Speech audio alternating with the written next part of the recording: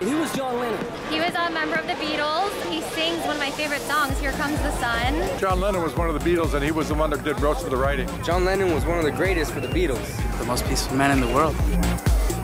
How did John Lennon die?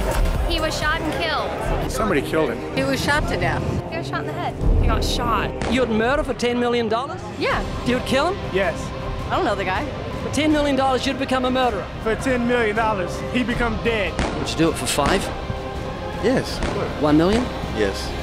So you'd murder someone for $1 million? Yes. What about you? Do it for free. Don't cut it out. No, I would. So you'd murder an innocent man? Yeah, why not?